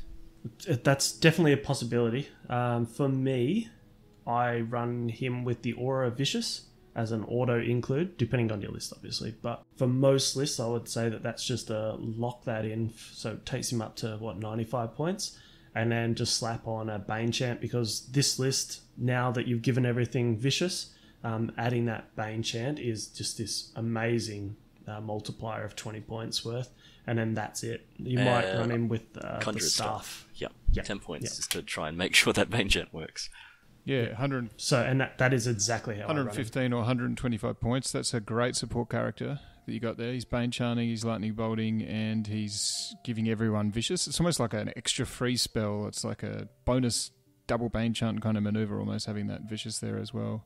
Very, very handy. You consider, like, the Chant of Hate or whatever it is item to put on a unit's 30 points in most cases. The other thing is the horn. I forget what it's called. Sacred Horn, I think. One of those horns. But it will increase that aura out a little bit further as well, to 9 inches instead So if of you're just super 6. infantry heavy, you might need it. Yep. Just to cover more of the army. But I think just one, like the setup that Yeah, you said, is fine. It's usually fine. I've run the Necromancer before with his aura of Elite, I think it is, which works very similar. And I've found that I don't need that extra 3-inch range on the auras to be effective. It usually can maneuver him quite nicely into positions. Well, it's not so horrific, it's pretty good. But he does have one massive weakness, and that is that spellcaster tier, so Hex, watch out. Okay, let's move on to the next one. Banshee, the Scottish, is it? Scottish spirit that screams. Mm-hmm. Maybe not so much in Panathor. So, get ready for your counter. This is another Spellcaster 0 infantry hero. Speed 10, melee 6, no range, defense 4, 1 attack, fearless 12 at 145 points. It has the Banshee's Wail, Dread, Fly, Individual, Mindthirst, and Stealthy. Enthrall 5, Windblast 5 are the spells. What is Banshee's Wail, you ask? That's when Windblast or Enthrall, they just get to roll for damage. Okay, so it's like the Wizard Lizard in the Goblins, he's Sticky Tongue. Okay. So it's mainly like the damage is neither here nor there. It's more it's a unit that can either push you back or pull you forward. So it's a maneuverability, manipulation kind of character. And no one's going to stop you from casting them spells either, because hex, get out of here. Oh my god. Why can't they just all be spellcaster 1? Like, would it be a bad thing? Like, in what way would it be negative? Just make the spell do something. People might actually start taking hex. And you just keep calling it out, Bensome, and rub it in. No. Do you ever take this guy for 145 points? No one's attacking this thing because it doesn't do much unless they become really annoying. So it's I guess it's a safe 145 points. And right at the very end you can fly where you need to, because individual, that helps to get your line of spell to hit the unit that you want. But Enthrall and Windblast aren't the largest of ranged spells. I guess Dread's there, so you can kind of just hover about and hopefully no one has an individual wizard killer. Can take him out. Because he cannot defend himself at all. She? It's not a ban he, it's a ban she. Yeah, we might just leave that one there. Yeah, it's a no from me. I only see shenanigans as its sort of play. It's a support character that Enthrall is quite a bit better than Windblast. It's much easier to cause a flank to happen or something as a result of Enthrall. I mean, if she enthralls one thing, gets it out of position, and then it gets flanked, do you feel at that point like your 145 points was not too shabby? And then she can fly around and start dreading things. If she doesn't do that... There's no surge. No. So you're not going to be able to take advantage of that out of position because you've had your turn casting spells and then it's their turn and they can just maneuver back. Yeah, I suppose... Well, yeah, I suppose you're right. So it's more a case of preventing them from charging one of your things rather than actually setting up like a rad flank or something. Enthralling them or wind blasting them into terrain so that they lose their thunderous and things like that is pretty handy, and pulling them across so that they can't charge through other units. That's where it's really helpful, but very situational at the same time. Yeah, and I just can't help stop looking at that 145 points for that purpose. Again, if you're really good at the game and you love Nightstalkers, take this one to handicap. You'll get some use out of it, but it'll make it a bit easier for your opponent. Yeah. Unless you're really, really good, then maybe don't take it because you'll annoy them. Take 2 of them. There you go. 2 would definitely be a handicap, but one cheeky one could be actually okay, I reckon, for 145 points. Pretty difficult to justify versus virtually everything else around that price point, though. Yeah. And there is the special character right at the end that can also capitalise on some of these shenanigans. But before we get to that, we will talk about the Reaper Soul Drinker. So that is an infantry hero, height 2, with speed 6, melee 3, no range, defense 4, low unit strength naturally with 5 attacks, nerve 10, 12, points 80. Comes with a couple of special rules, so that it's aura with life leech +1, but only to the Reapers. And it's got crushing strength 1, duelist, individual, mind thirst, and stealthy. It can also take the scream shards for 5 points. 80 points on this unit. If you're taking a lot of Reapers, take it. If you're not, don't. I sort of don't mind this guy with the wings to become a War Machine Hunter / Wizard Killer because of the melee 3, the crush 1. It's got duelist built in, so it's cheaper than the Shade. It's like a cheap Shade, basically, for that role. Mm-hmm. Speed 6, meh. With the wings, it becomes speed 10. Giving your Reapers Scream Shard and the Sanguinary Scripture is a bit of a gimmick, but a bit of fun. You're at Mind Life Leech 2, and you can be Life Leech 4 for 1 turn, so you can gobble back your when you take 1 hit. Still not a unit that can ever take 2 hits. No, you're not going to take a second. But you can take 1 hit and slurp it all back up again. Drink that soul. Be a swole drinker. Yeah.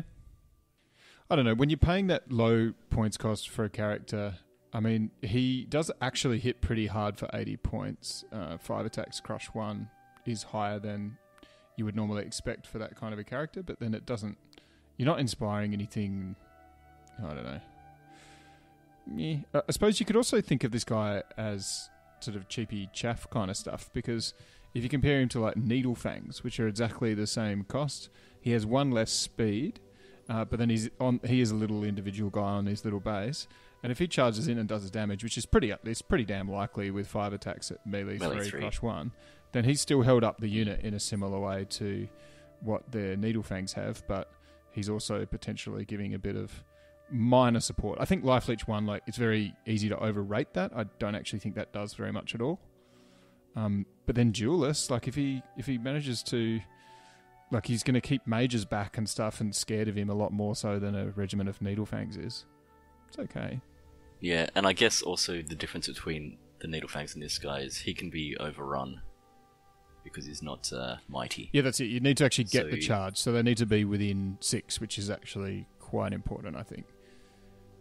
Yeah, that's what I was thinking. Like, is he needs to charge, do the damage, and then he's still blocking. But yeah, you can only ever block one unit, and only if they're in charge range. If something's 13 inches away from you and they're cavalry or something, then you'd much rather be Needlefangs. Yeah. Or the thing that you're trying to block is fairly close, and then they just countercharge this guy and keep running through. I think this guy's got a place in that kind of MSU-y Reaper build, though, where there's heaps of little cheap hard-hitting units, and he can just be another little chaff option that's a bit different to like Needlefangs, but that's the way I'm seeing him more as a chaffy thing, because he's not inspiring, he's not a world beater, and he's not very fast either. So, all right, how about you tell us about the next guy?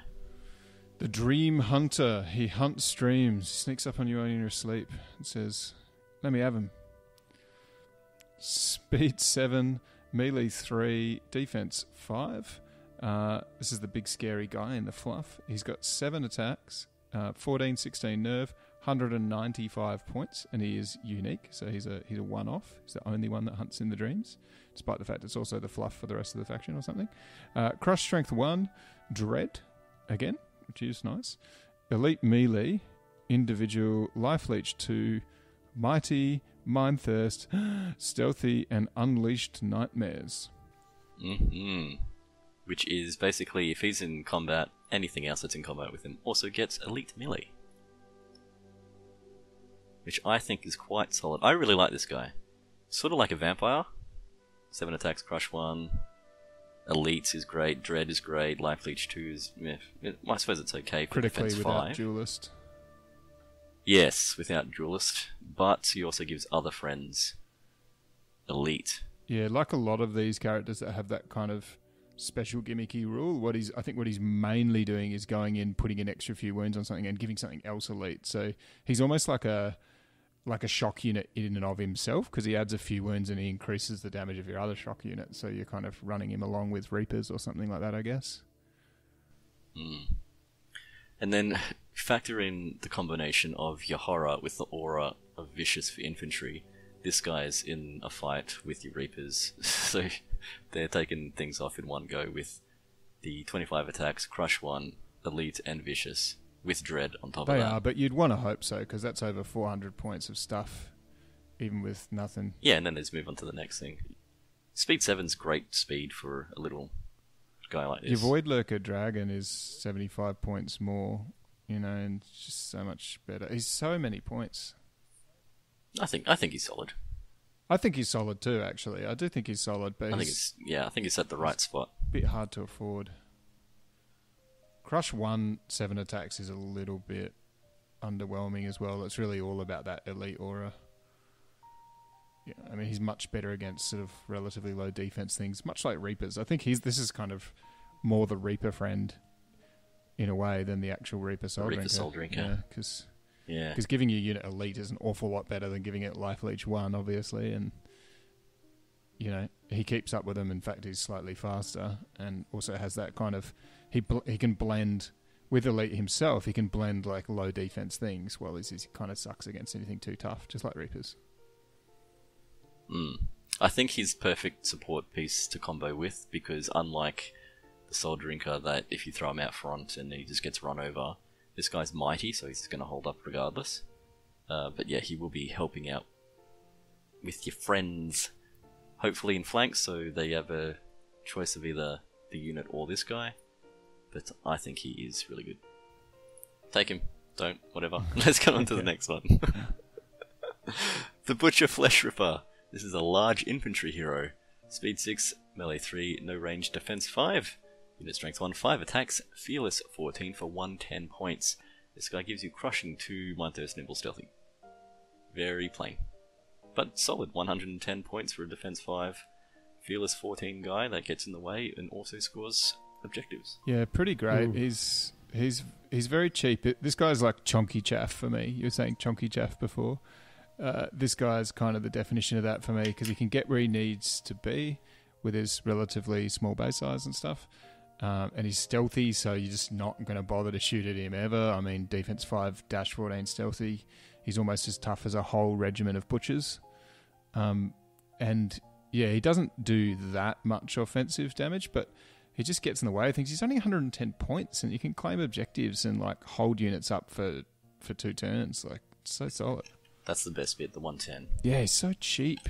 Ogre characters often seem amazing to me. Like, they just read so well. And this guy, unlike other ogre characters, can't be wavered. He just doesn't give a shit.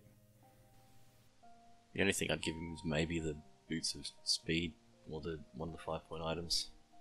Yeah, it doesn't need too much, does he? Like, I think the more things you put on him, the less attractive he becomes. I don't mind the healing brew on him. It's only 5 points, and he might even hang out for that one extra round if he just gets hit for a few wounds. Defense 5 against like anything that's not like a hammer unit. Just heal 1 or 2 back. He might hang out for another round. That'd be super annoying. Fantastic, this thing. Take a couple of them just to be super annoying. Yeah, I'm kind of wishing. I actually had him in my list and I took him out. Now I'm kind of thinking, how could I get him back in again? Well, before we get to the list, we've got to get through the last one that is also, because it's me, the hardest one to say. So, Anisra? How do you say it? It's Anisra, yeah. Last time we did this, I got it as well, and I just started calling him the Wailing Shadow, so I'm going to continue with that. The Wailing Shadow... It's Anisra. It's not hard. No, it's just not happening. So, it's a unique one, infantry hero with height 2. Speed 10, melee 3 with defensive 5, no unit strength with 5 attacks just like the others. Nerve is fearless 13 for 160 points. So the special rules are beguilement, crushing strength 3, so very choppy, dread, fly, individual, mighty, mindthirst, stealthy, strider, and it also has enthrall 7. The beguilement special rule is purely around when it uses the enthrall 7. There's no longer that stop within 1 inch. So if you enthrall something all the way in and it would make base contact with the Wailing Shadow, it counts as a fresh charge. So that can be pretty handy if you can lay some shooting or some lightning bolts in this list into a unit and then enthrall it into the Wailing Shadow. It can actually complement quite well and be able to take it off in the combat phase. Which is why you can't enthrall your own units, can you? You can't. No, you can't. So you would shoot a unit and then enthrall it into this character, and then this character will put on another couple of wounds, maybe 1 or 2 wounds onto that unit, and then it will take the test in the combat phase, and it won't take a test in the shooting phase. If she had like 2 more attacks, she'd be amazing. But yeah. Crush 3 with 5 attacks is Crush fine. 3 3s to hit. Yeah, that's it. She's got these like fly, dread, crush 3 3s to hit, like amazing. But then only Mighty. 5 attacks. It's like all those rules. The decent melee and the decent crushing are a bit wasted when like your average is I'm going to do 3 wounds instead of 2. You know. But yeah. Yeah. I mean, just because she can get hexed, it just makes that central point. That's right. She's a spellcaster too. So I think we're at 5 not being able to hex and 2 hex. I think that's the count at the moment. Interesting. There's 7 casters. All right. Cool. So go hex. I don't how much know do you care about this one. Enthrall? She's much better than the Banshee. She's way better than the Banshee for 15 more points. Yeah, I suppose 15 more points, yeah. She's got a nerve 4 very good attack. point. She actually does like meaningful combat damage. But she can she's be got 2 hexed. rolls. What's that Why is the worth? Banshee 0 and she's 2? Why isn't the Banshee 1? Come on, guys. this makes no sense. The Banshee can also wind blast, which is okay, I guess. But yeah, she's if you're taking the Banshee, like find 15 points and take her. She's way scarier. But Well, the Banshee's a muppet in combat, and the Wailing Shadow's a monster in combat. a monstrous Like, 2 or 3 wounds, though. Yeah, five very, attacks. very reliable. Yeah. Monstrous 2 or 3 wounds. A But yeah, she can reliable hunt wounds. war machines where the Banshee can't. She can hunt characters. You're to not spending extent. 160 points hunting war machines. No, but you might get one and then turn around and enthrall something, which could be quite spicy actually. You do want to hover behind units and use dread on them all, and then you land behind something, you cause dread on everything, and yeah, you do enthrall it back into you, I reckon. Give it a good old whack, and that will also discombobulate the unit, which is useful. I think where I'm sort of looking at it is you fly behind a unit, enthrall it back into you, and then it's got that tricky decision of, okay, do I countercharge? I reckon it can't in almost any case, right? Because so she's fly, individual, stealthy, so obviously she's just about impossible to kill from range. Defense 5, like just forget about it. You're never going to shoot anything ranged at her in a similar way to the Butcher or whatever, even more so because she's individual as well. Super nimble, so she's going to be wherever she needs to be because she flies. So yeah, you're absolutely right. In that circumstance where you pull a unit back into it, you pull a unit that matters back into it, but not one that can really easily take her off and around. Like, don't do it to a unit of whites, but do it to a unit of zombie trolls, say.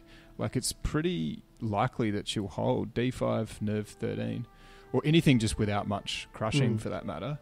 And then they cannot turn around to fight you. Like, they can't risk it because it's very likely they won't get her, and then they're going to get hit in the arse. Yeah, it's a toughie. I mean, if she had Ensnare, I'd say go for it all the time. It just makes that beguilement so much more interesting, because then it gives your opponent, like, do I try and take it off with the Ensnare defense 5? Fearless 13 is on the cusp of being bit cautious with it, but with Ensnare, it makes it more of a choice. At this moment, I think she's just a bit too much. If you're taking a Banshee and you want to be good, take this one instead. It's tough to justify. Okay, let's leave it there. Let's have another break, and when we come back, we will cross the finish line. Nightstalkers don't have leaders in a way that a mortal could understand. Some souls are more intact or more malevolent than others and lead their brethren to the slaughter. But loyalty and leadership are truly alien concepts to these beings. Mostly simply follow the actions of others like some animalistic herd.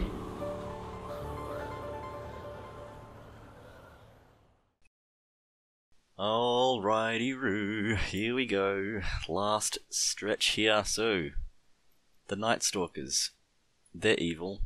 How many friends do they have? Not many. Nightstalkers. Do we take allies with these guys? And if so, what are we taking? For me, it's going to be pretty much like all of our other army reviews when we get to the ally section. I don't think they need it. I think they've got access to cheap chaff. They've got access to cheap unit strength for that sort of game. They've got some heavy hitters. They don't have the tax of inspiring, so I don't think they need that. They've got speed.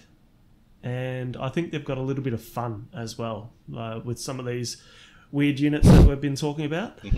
I just don't think they need anything. I think they've got pretty much everything. You could make about 3 or 4 different lists from this one list. So I think that's all you need.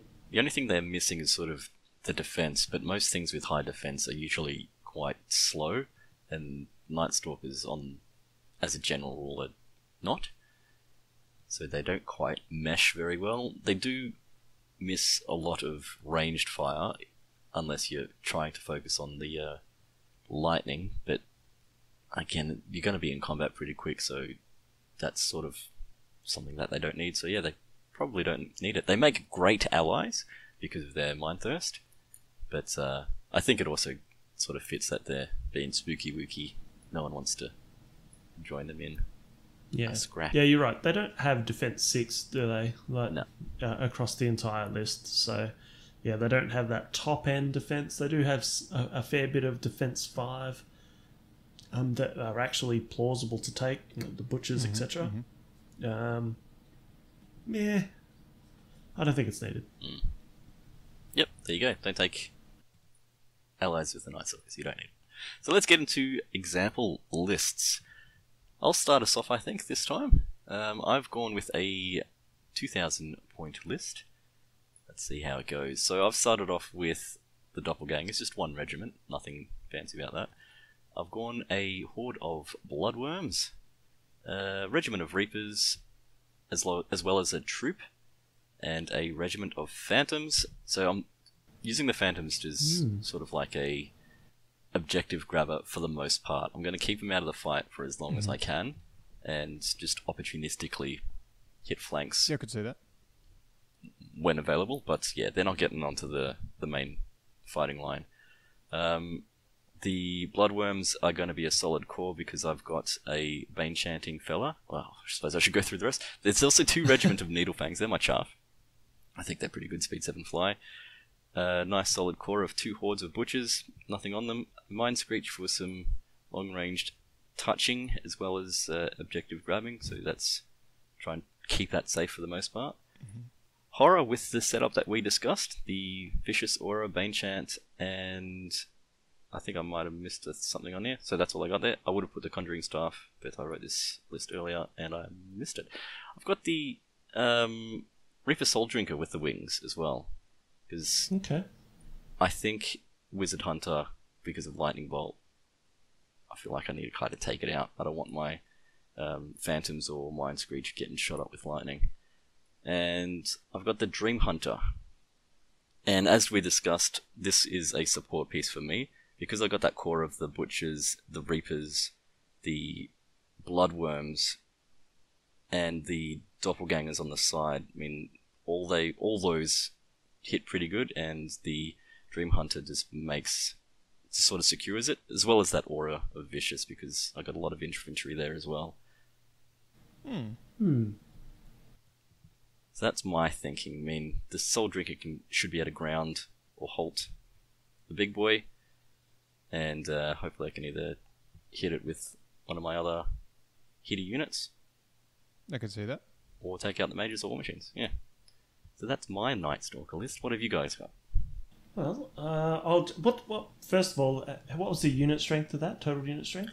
Total unit strength of this one is 23 with 13 units in 2,000 points. What I've found is that Nightstalkers generally have quite a high unit strength. But so I'll jump into mine. I also went with 2k, a little bit different to yours actually. I think it's a bit slower. So I went with more Scarecrows. So a regiment and 2 hordes of Scarecrows, and they're effectively a bit of a slow screen that comes across for my 3 Reaper regiments, all with Scream Shards. Ooh. I've gone with 1 Phantom troop. So that one there is my utility, potential chaff, potential flank, depending upon how I'm going to go. And much like you guys, I went with just a Needlefang regiment as the first sort of chaff that I can throw at a wall. I went with the Butcher with the Mace of Crushing to really capitalise on that Crushing Strength 2, but also keeping the unit to 210 points. Chaff I thought was going to be a bit of an issue, so I went with 2 Mind Screechers. So early game Lightning Bolt, late game potentially sort of pushing stuff around. A Portal of Despair just in case I need inspiring anywhere on the table. I went with a Horror with exactly the same setup that we talked about before. So Conjurer's Staff, the Aura of Vicious for my Reapers, as well as Bane Chant 2. I went with the Reaper Soul Drinker purely for that sort of extra utility, gives them an extra +1, hopefully keeping my 3 Reaper units alive with that life leech. Slightly alive. But I also slightly alive, 1 more. But I also put the loot on him. I know that's a bit of a weird option because he is a melee attacker, but I figure that I'm only going to be using the melee attacking as it's going to be the secondary. He's going to be a support primary and then secondary as the extra couple of wounds. So I thought the loot, adding an extra crushing strength on one of those other Reaper units is going to be really, really helpful with their 25 attacks. So it's a bit more slow, grindy, but I think it's got all the right tools to actually play the scenario game quite well. It's a little slower than Bensome's, but I wouldn't call it grindy, really. Like, triple Reapers, it's hard to call that grindy. Like, that's just... That's mental. Like, That's just chop. Yeah, you want to maneuver those chaffier units into place as best you can, of course, and just guide that ramrod in there and cause carnage. It's cool. Just before we get to your one here, I just made a couple of changes to my list. Basically, just dropping the phantoms from a regiment to a troop still fills the same role, but that gives me points for the Conjurer's Staff. But more importantly, Hammer of Measured Force on the Horde of Bloodworms and Chalice of Wrath on the Doppelgangers. Yeah, that seems good. That seems very good, actually. Yeah, I like that. Nice. I also had the Chalice of Wrath on those guys originally. So mine feels like a mixture of your two lists in a way. We've got a lot of the same units. I got a Horde of Scarecrows. I did originally have an entire, not a horde, a legion of Bloodworms with the Hammer of Measured Force, but took them out because it was just too expensive. I wanted more cool stuff. So Doppelgangers with a Brew of Strength. I think that unit is more cool than it is super effective, but in the right matchups, maybe. Reapers, Brew of Sharpness. Needlefangs with 2 regiments of those friendos to try to help the Reapers out, guide them in. And also the Doppelgangers. Then we've got 2 hordes of Butchers to hold that centre. Again, I think that's what I ended up replacing the Bloodworms with. The Bloodworms and some sort of chaff, and I'm like, 2 hordes of Butchers just feels better, so they can put out that consistent damage. Not sure if that's correct, but they're good. Mind Screech, just the 1. Did originally have 2, but then managed to change 1 for the Planar Apparition. And then we have a Terror. We've got our big thrashy beast in there. Hey! We've got a Portal of Despair to either sit at the back or plug forward, as we talked about, and just be an incredibly cheap annoyance piece. And then I've got a Horror, which has Aura, Vicious Melee, and Banechant. Feels like the only way to take it. I couldn't quite afford the Conjurer's Staff. You know what I would probably do in hindsight is swap out the Brew of Strength on the Doppelgangers for the Chalice of Wrath, which I actually had on them in the first place, and get that Conjurer's Staff in there, just to copy you, Bensome. But yeah, I do think that's a good call, because you want that Banechant to work. Especially since, those 2 units, the Doppelgangers and the Reapers, they're super killy, but they need the right matchups, and sometimes they're going to lack crushing strength against some armies, so just being able to buff that up I think is good, give them elite to boot. And then I've got a Butcher Flesh Ripper as my last unit there, just as another holdy-uppy thing. So I got like 4 or 5 units that can chaff and shield for the Doppelgangers and Reapers, so that the army's really trying to get them in the right spot and get them in, I think, to do the damage. While as Butchers and Terror, I see them more... Butchers, Planar Apparition, and the Terror, I see them more as like a central holding kind of unit that can take a charge really well, and if I can heal up whoever gets hit, as well as the Terror's natural healing, the regen, it could be really hard to remove those units, which again, it feels like the whole army's trying to kind of get those Reapers and Doppelgangers in to get the right matchups, because if it doesn't get that, it's sort of a bit nothingy. Yeah. I do really like... No Void Lurker. No, I do... No Void Lurker, no. I do really like the Shadow Hulk as well, and I could see swapping Shadow Hulk, like the Horror and the Butcher Flesh Ripper for the Shadow Hulk, because he does do a bit more damage, and the list definitely does lack a bit of crushing strength. But I think my problem with that is I want the list to be Nightstalkery, and the 2 things that I really my favourite units in the list are the Terror and the Doppelganger, because they're both like quite weird, and they're very Nightstalkery. Like, they don't really exist in any other lists. Did you say weird? Damn it! So weird right now, but like so hot, kind of weird, you know. And then Reapers are also a bit that kind of unit. So trying to maximise them and get the whole army to support them felt like a more Nightstalkery list to me than taking something that like could just as easily be a Ratkin list or an Elf list or whatever it might be. Very interesting. Well, hopefully you get something out of this, listeners. I'm not just yammering on for nothing. Let us know anyway. And if you've got any tips or tricks for those who have played Nightstalkers a whole bunch, let us know, because I really like this list, and I think these is one of the top tier armies, as I've mentioned in the top tier cast. Go back and listen to that one if you haven't. But yeah, any other final thoughts on this one? No, I think we've gone through a fair bit. Alright, so thanks again for listening, and we'll speak to you soon. Bye-bye. Thanks, guys.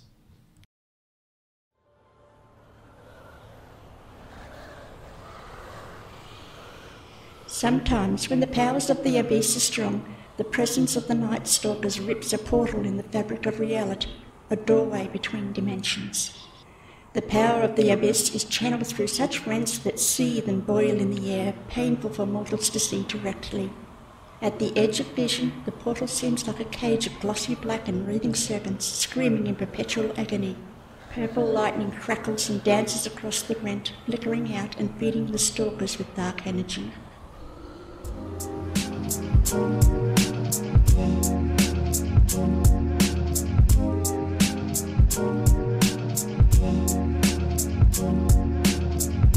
Thank you for tuning in with my team. Make sure you follow on Facebook and Twitter. Yes, indeed, more than a game, it's a lifestyle. Yes, sir. Hope you realize that the math hammer doesn't work.